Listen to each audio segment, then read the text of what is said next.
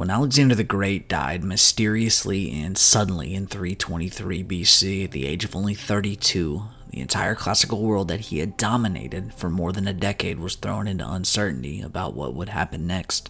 Because he had left no official successor and his wife Roxana was still pregnant with his child when he died, there was nobody designated to step into his shoes and take up the job of holding the vast dominion together. But there was a group of men who knew that his death presented a great opportunity for their own rise to power, Alexander's generals. With the king gone, the path to civil war seemed inevitable, but any conflict between the generals would have to wait until after Alexander had been officially put to rest. The events surrounding the treatment of Alexander's body after his death were strange and controversial from the very start. To start with, a debate arose among Alexander's inner circle over what to do with the king's corpse. The typical tradition for handling the death of a Macedonian king would be to cremate his body in a royal funeral ceremony, but that could only happen back in his homeland of Macedonia. In order to make sure that the body could be transported out from Babylon and brought to this final resting place, it was decided that Alexander would be embalmed in typical Egyptian style.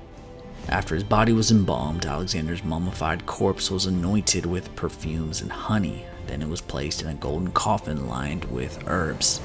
The sarcophagus was draped in a purple cover. Once the body was finished being prepared, a new debate quickly arose among Alexander's marshals. What exactly should happen to the great king next? The primary source of the tension was because in Macedonian tradition, great honor was given to the man who buried a king. Whoever oversaw Alexander's burial would likely be accepted as his legitimate successor. It took nearly 2 years for a final decision to be made regarding how the empire would be divided and where Alexander's body would rest.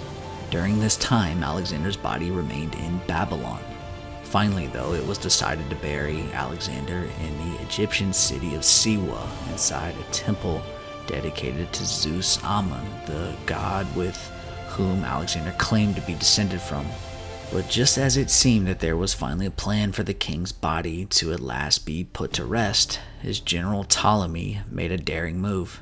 Despite the agreement to move Alexander to Siwa, Ptolemy had begun to hear rumors that another general named Perdiccas had different plans in mind for the funeral cart. He believed that his rival general really intended to bring Alexander back to Aegea in Macedonia, which was a location that would support Perdiccas' own bid for power. Deciding that he couldn't wait to see if the rumors were true, Ptolemy struck. Using a small group of armed men, he organized an ambush of the carriage only a few days after it left Babylon.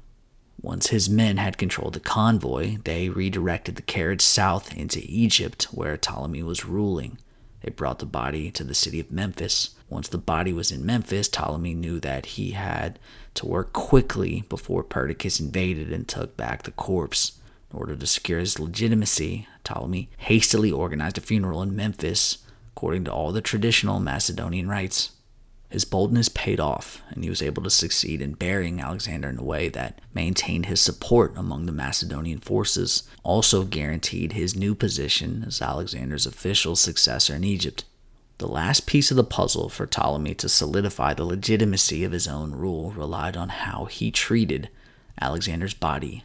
He had buried the king in the city of Memphis, but now he needed to give him a resting place more worthy of the greatest conqueror the Mediterranean world had ever seen. There was no more fitting place to build such a monument than in the city that kept the conqueror's name, Alexandria. Ptolemy spent much of the rest of his reign before he died in the winter of 283 BC preparing the mausoleum for Alexander's reburial, as well as constructing a religious cult to worship the dead ruler. Unfortunately, despite his best efforts, the first ruler, the new dynasty, did not get to oversee the completion of his work. Instead, it fell to his son, Philadelphus, to bring Alexander to what was supposed to be his final resting place. In 215 BC, Philadelphus' grandson, Ptolemy Philopator, built yet another tomb for the body of Alexander. This new mausoleum was designed so that it could also be shared by all future Ptolemy rulers after their own burials.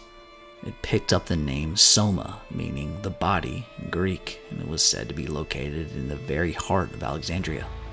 Reminding the public of the Ptolemies' connections to Alexander the Great achieved its purpose in solidifying the authority of their rule.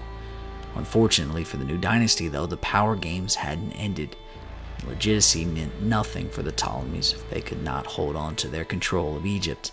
This would become increasingly difficult in the coming decades, with a new power rising in the world, the Roman Empire.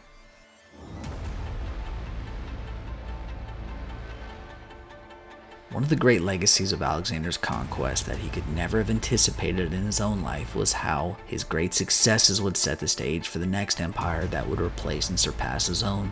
It is almost a historical certainty that if Alexander the Great had not come first, the Roman Republic and later empire could never have reached the heights of control and power that it had achieved a few hundred years after his death.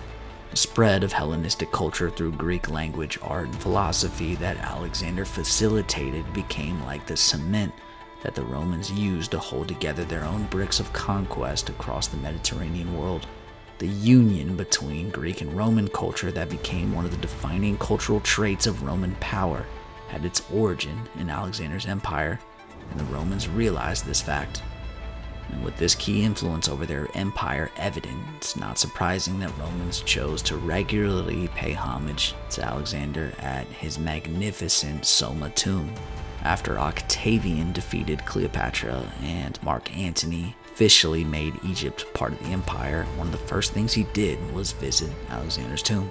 Octavian paid his respects to the king by placing a golden crown on his sarcophagus, covering the grave with flowers. He was so impressed by what he saw that when he eventually died, his own tomb was said to have been designed to look like the mausoleum in Alexandria. This started a pattern for future Roman emperors after Octavian, as the Romans saw themselves not as literal heirs of Alexander like the Ptolemies had, but as more of spiritual successors to the great conqueror. And we have a long list of emperors who visited Alexander's tomb over the years. Almost all the rulers used the chance to have a public visit to the king, harness the popularity of Alexander's legacy as a tool to support their own power, much as the Ptolemies had centuries before. But over the decades, as the Roman Empire changed, the tomb of Alexander faced ruin and decline. And then in the year 365, a disaster hit Alexandria that acted as a death blow for the preservation of the tomb. The city was hit by a huge earthquake, followed not long after by a tidal wave that destroyed much of Alexandria.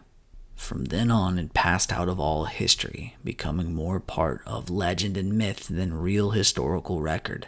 Over the next 1,500 years, almost nothing can be known for certain about Alexander's body or where the tomb might hide within the ruined city.